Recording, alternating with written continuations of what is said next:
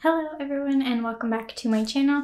Today's video we are going to be doing a book haul, which I am very excited about because when I was looking back through my videos I realized I hadn't done a book haul since February. So I thought, why not just do one? But I also just received some book mail today and I really wanted to show you what books I picked out because I'm really excited about all the ones I got. A lot of the ones are books that I've been seeing a lot on YouTube and also on Instagram. So part of this video is like a Bookstagram made me buy this, but I also thought it would be fun to kind of catch up and show you the books that I have hauled this year since March. So it's also kind of books I've bought during quarantine. Yeah, there's a lot going on. I have a lot of books to show you. I actually haven't bought that many books this quarantine except for August. Somehow, August, I have bought so many books. One thing I did want to say is that I'm not going to be going over the synopsis of each book too much. I have read some of them already, so if I have read them, I will let you know and to let you know what I thought about them. Without any further ado, let's just jump right into this video and start this book haul. We are going to begin with all the books that I bought in the month of March. One other quick disclaimer is that these are only the physical books that I have bought. I'm not going to get into the ebooks that I've purchased or any kind of audiobook. So as I said, we're going to start with March, which is when quarantine kind of started. So I bought 3 books in March. The first book that I purchased was Undercover Bromance. This is the second book in the Bromance Book Club series. I think that's the name of the series. This one follows Brayden and Liv. And these two characters we kind of met in the first book, which I really loved. These books are really cute and really fun. So this book series follows a group of prominent men in Nashville. So this group of men forms this book club of sorts where they read romance novels and they call them manuals, and they try and learn about relationships through these romance novels. It's really fun and entertaining. I have actually already read this one. It was really cute. The third book to the series comes out, I believe, in October. I'm not sure, but it comes out very soon. I'm really excited about that one as well. I did end up enjoying this one, and I would definitely recommend this series if you like adult contemporary books. I think they're just a lot of fun, and the first one was really cute as well. The second book that I picked up in March was one of my most anticipated books for the year, and that was Crescent City by Sarah J. Maas, or House of Earth and Blood. I still don't know what this book's title actually is. I think it's House of Earth and Blood, and the series is Crescent City. I don't know why they have the title so small on the cover if it's not the name of the book. It bothers me like way more than it should, but anyways, I did read this book. I have a whole reading vlog on this book, so I will leave that linked above. But I did enjoy this. I didn't enjoy it as much as I thought I would. This is Sarah J. Maas's dive into adult fantasy. She has written YA before, even though I would classify her other books as adult as well. They have very adult themes. This is officially her adult fantasy, and it was really good. It was not as good as I was anticipating, but I still really enjoyed it, and I'm excited to continue the series. I think that the thing with Sarah J. Maas books is I find that I never like her first book the best. I really like her later books in the series once you get to know the world and the characters. In this book, there is a ton of world building, so it was a bit slower. Overall, I did enjoy it. It has to deal with angels and fae and vampires, so it has like a whole bunch of mythical creatures in it, which is really fun. And I really liked that element. Finally, the last book that I picked up in March was the A Court of Thorns and Roses Collector's Edition. This book is a very beautiful book. I got it at a really discounted price, which is the reason I bought it. It has like a slipcover, and then it has the gold foil edition book. This book is absolutely stunning. I'm so glad to have it in my collection. I do have the Throne of Glass special edition as well, and I really like that one. I just love like the amount of detail that went into these books. I just think they're really stunning books all around, and I'm really happy to have the collector's edition. And I saw this one for sale for such a good price, I couldn't resist picking it up. So those were the books I bought in March. I didn't buy any books in April that were physical books. I think I maybe bought 2 ebooks, but like I said, I'm not going to be talking about those books in this video. So we're going to move on to May. I bought 2 books in May. The first being A Ballad of Songbirds and Snakes by Suzanne Collins. This is the prequel to the Hunger Games book. I'm sure you guys have heard a lot about this book. There was a lot of hype in May about this book. I have not read it yet. I thought I was going to pick it up, but then I kind of read some negative reviews about it, so I decided to put a hold on it until the hype kind of died down and I could give it my own thoughts and feelings without being influenced with everything I was hearing about it. I am excited to give this a read, but I am also pretty nervous about it because once I found out what the book was about, it kind of diminished my feelings on it. This is kind of a story about President Snow, is all I've really heard about it. So I don't know too much. I didn't really like President Snow as a character, so I'm not sure how I feel about getting a story about him, but I will give it a try eventually. The second book that I bought in May was Aurora Burning by Amy Kaufman and Jay Kristoff. This is the second book in the Aurora Rising series. I did read this one, really loved it. The Aurora Rising series is really fun and entertaining and really fast-paced. I'm not going to get into the plot of this one because it is a sequel, but I will say that I read it, I loved it. It was really fun and entertaining. It has a great cast of characters. So if you are looking for something that's really fast-paced, and these books are super fast-paced, I could not put them down. They're so much fun, so I'd highly recommend this series as well. The third and final, I think, book comes out next spring, so I'm very excited for that one as well. Moving on to the two books that I picked up in June. We have the first one, which is Beach Read by Emily Henry. This is an adult contemporary book. I did read this one. I really enjoyed it.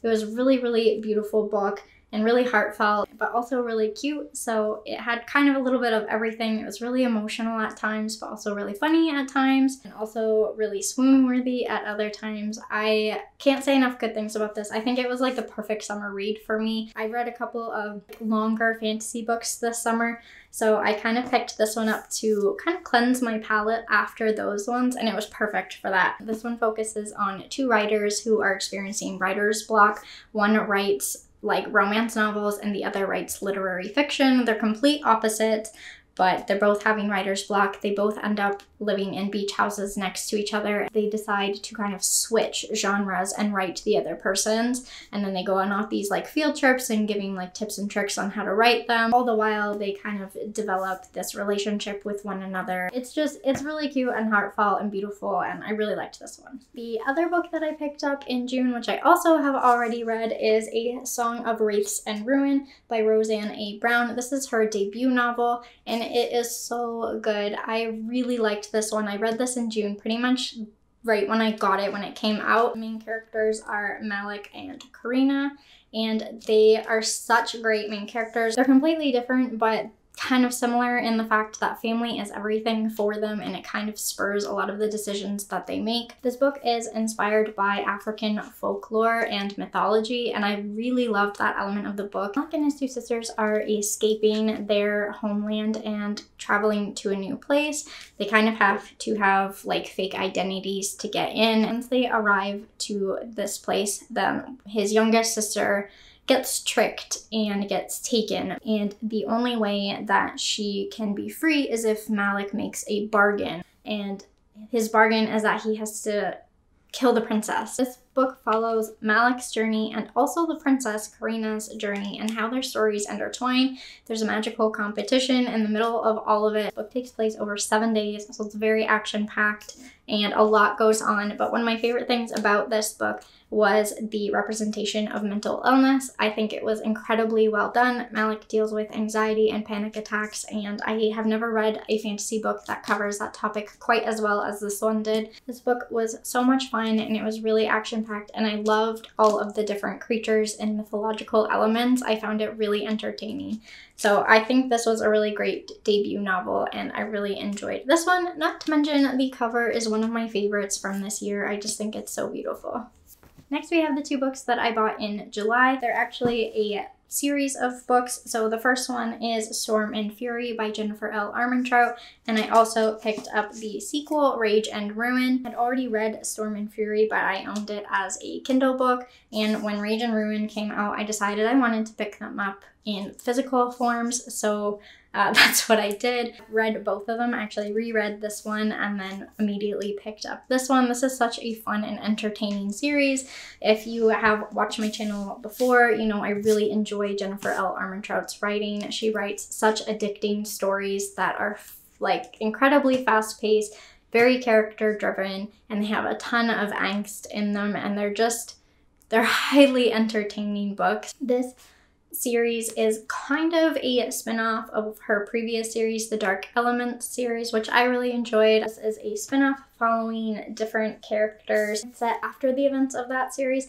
I would personally recommend reading that series first. You do not have to, but some of the characters from that story make an appearance in this one. I just think it's really fun to get to know that storyline first so that you can appreciate their appearances in these books. I really enjoyed them. They're really fun. I love anything Jennifer L. Armentrout writes. So those are all the books I bought from March to July. So not too many books. I did pretty well for those months, but then August happened and I don't know what changed, but I bought a lot of books in August. So we're going to go through all of those. I actually have 2 boxes to open that just arrived today. But I did receive 4 other books earlier this month, so we'll start with those ones. The first book that I bought in August was Midnight Sun by Stephanie Meyer. I'm not going to get too much into this because I just uploaded a vlog of my experience rereading Twilight and then reading this one. So if you want to check out all my thoughts and feelings, you can go check that out. This is Stephanie Meyer's newest release. It is Twilight told from Edward's perspective. It came out earlier this month. It is an incredibly long book. It's well over 600 pages, but I did read it earlier this month, like I said, and I do have a vlog on it, so you can go and check that out if you're interested. Next, I picked up The Obelisk Gate by N.K. Jemisin. This is the second book in the 5th season series. I read the 5th season in July and really loved it. It was an amazing book. So I picked up the second one so I can read that. I'm going to start this one as soon as I finish my current read. I'm really, really excited to get back into this world and see what happens.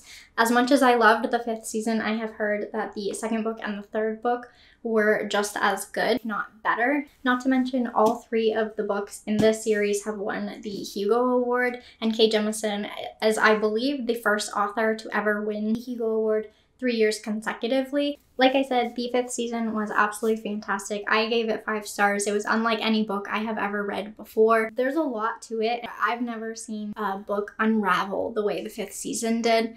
I was confused for like 85% of the book, but really loved it. I think that made the story because I just needed to know how it would all come together, and once I found out, it was just absolutely amazing. This is an adult fantasy trilogy. It lived up to all the hype that I have heard about these books. So speaking of N.K. Jemisin, earlier this month I also picked up a copy of The City We Became. I'm really excited about this one as well. It came out earlier this year, and I have heard amazing things about it. This book takes place in New York City. In this book, the premise is that every city has a soul, and that soul is embodied by a person. I don't really know too much about it other than, like I said, this book takes place in New York, and so it's actually split into the different neighborhoods of New York. So each different neighborhood has a different soul represented by a different person. I'm gonna probably try and pick this one up later this fall. I only read one of her books, but I already want to read them all. The other book that I got earlier this month is Such a Fun Age. This is an adult contemporary book, which I'm really excited about. This book deals with doing the right thing for the wrong reason, and is a bit of a social commentary. I've been meaning to read a bit more adult contemporary this year, and from what I have read, I've been really, really loving it. This is a debut novel. This book deals with confronting issues of race and class and privilege and what it means to be an ally, and I'm really excited to get into it. I've heard such great things about it. Those are all the books that I previously purchased this year, but then like I mentioned, I do have 2 boxes of books that just arrived today, so I'm very excited to unbox these. I kind of don't remember what I got, but I had a shopping cart full of books that had been there for a while based on books that I've been seeing around Instagram and on YouTube, and I just decided to take the plunge one day and buy them all. So let's see what I got, and it will be a surprise for both you and me. So the first book in this box is Don't You Forget About Me. This book has been in my shopping cart for probably 6 months or so. So I actually don't even remember what this book is about or why it was in my shopping cart. It is an adult contemporary book and it looks really cute. It's got a dog on it. So maybe that's why. I can't really tell you much about this book other than it was in my shopping cart and I decided to just pick it up because I figured it was there for a reason. I think I saw this on Instagram by someone whose reviews I really like. I'm pretty sure she loved it and I added it to my cart like that day and then just kind of ignored it until now. But from what I do remember, I think it is really funny and really romantic and kind of just like a heartwarming story, which like I said, I like to read after I read fantasy just to kind of cleanse my palate a bit. So I'm hoping that's what this is. Based on the cover, I'm really excited to get into it and give it a try. I just think it looks really cute, so I'm excited for it. The next book that I have is The Stone Sky by N.K. Jemisin. This is the third and final book in the Broken Earth trilogy. I decided since I got the second book, I might as well pick up the third book because I know I'm gonna want it. I'm hoping to finish this series this year because I really, really loved the first one. And the last book that's in this first box is also by an author I have talked about already, and that is From Blood and Ash by Jennifer L. Armentrout. This is her high fantasy book that she just launched in April. I've actually read this, but I read it on an ebook, which I read when it released. So this was a surprise release for me. I had no idea she was coming out with a high fantasy. I stumbled upon her page on Instagram, saw that she was like hyping this like surprise high fantasy book, immediately pre-ordered it for my Kindle and read it like the day it came out and really, really loved it. She did such a great job for being her debut high fantasy book. This book is so much fun and, like all of her other books, highly entertaining, so much angst and swoon-worthiness. She writes such a great romance in her fantasy world. This is the first one, but the second one comes out September 1st, which I have pre-ordered. Poppy and Hawk were some really fantastic characters. I loved their story together and really, really excited for the sequel because this one left me on the edge of my seat and I need to know what happens. Moving on to the last box of books, we have One True Loves by Taylor Jenkins Reid. So like I was mentioning earlier, this year I tried to read more adult contemporary and some of those books have been Taylor Jenkins Reid's books. I read Daisy Jones and the Six, and I also recently read The Seven Husbands of Evelyn Hugo. I gave 5 stars to both books. Absolutely loved them. They completely opened my eyes on what adult contemporary books can be like. I put off reading Daisy Jones and the Six after the amount of hype it got in 2019, and just knowing like the time period it was about, I didn't think I would like it because it didn't appeal to me at all. But then on a whim, I just randomly picked it up and I actually listened to the audiobook, which if you're gonna read it, do the audiobook because you won't regret it. It was so good. Full cast was amazing. It was my favorite book that I've read this year so far, and I am kicking myself now for thinking I wouldn't like it and not giving it a try because it got such great reviews and I can see now why. It was absolutely fantastic. So after loving Daisy Jones and the Six and The Seven Husbands of Evelyn Hugo, I decided I wanted to read more books by Taylor Jenkins Reid to see if some of her older books were just as good. And the one I stumbled upon with the synopsis that I felt was the most intriguing was One True Loves. What sold me was just the little brief synopsis at the top here. It says, a breathtaking love story about a woman unexpectedly forced to choose between the husband she has long thought dead and the fiance who has finally brought her back to life.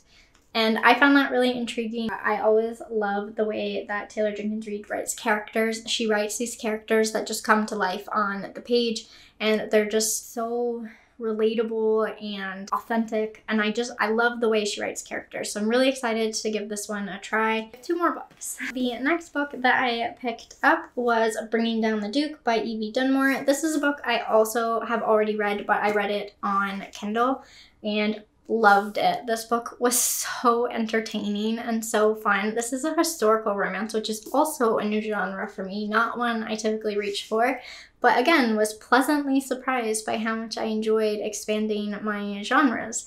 So I picked this one up on a whim after seeing it all over Instagram, and I read it on my Kindle, like I said, and it was so funny and entertaining and swoony. And I know it's not a word, but we're gonna just go with it. This book takes place in 1879 and follows the main character Annabelle. There's just so much like witty banter, all the like societal norms. If you watch the show Downton Abbey, I feel like this book has the same mood as that. Although like pomp and circumstance, I don't know. It was entertaining. I loved it. Anyways, I picked up the paperback because the next book, A Rogue of One's Own, comes out September 1st, which I'm very excited about, and I pre-ordered it. And because I pre-ordered it as a paper book, I really wanted to have the first one on paperback, and I can see myself definitely rereading this. Finally, we are on the last book, and it is no other than The House in the Cerulean Sea. This book has been taking Instagram by storm. I cannot scroll through Instagram without seeing someone talking about this book. And they have been talking about this book for weeks, if not months. It's been like overwhelmingly positive and like that you have to read it. And so I picked it up because I was tired of everyone talking about this book and not knowing what it was about. I didn't even read the synopsis. I just added it to my cart because I figure if like literally every single person I see is praising this book, it has to be something good. From what I have heard about it, it kind of is inspired by The Umbrella Academy, which is like a TV show I absolutely loved. I haven't watched season 2 yet, so don't spoil me, okay? I'm going to get to it, I promise. But season 1 was absolutely amazing, and I'm really excited for season 2 of it. But if this book is anything like that, I know I will love it. I think it has a great cast of characters, which I'm very excited about. I just decided to pick this one up so that I can read it and know what all the hype is about. So those are all of the books. Like I mentioned, I did pre-order some books. I mentioned most of them already. The only other book that I have pre-ordered is Blood and Honey by Shelby Mahurin. It is the sequel to Serpent and Dove. Blood and Honey is by far my most anticipated read of this entire year, and I cannot wait for it to get here. I know some people have already read it. There were some early copies on shelves in bookstores, so some people already have it. I do not. Don't say anything. I'm really looking forward to this book. I'm actually going to be doing a reread of Serpent and Dove very soon in preparation, because I just want to immerse myself back in that world and get to know Lou and Reed all over again. That is the only other book I have purchased this month but don't have yet. So that is a look at all of the books that I have hauled from March to August. So in total, we hauled about 19 books since March, so it's actually not as bad as I was thinking. Like half of them were this month alone though, so I think I need to push pause. I kind of have been taking it easy the last few months, so I decided to treat myself, and it's quarantine, and what can you do? I feel like this year has been crazy, so why not just buy books? I hope you enjoyed watching this book haul. I'd love to know what books you have bought recently, or what books you're excited to buy, or what books you have pre-ordered. Leave a comment down below with the last book that you purchased, or some books that you have purchased lately. If you enjoyed this video, please give it a thumbs up, and if you're not already, I would love if you would subscribe to my channel. Thank you so much for watching, and I will see you in my next video. Bye.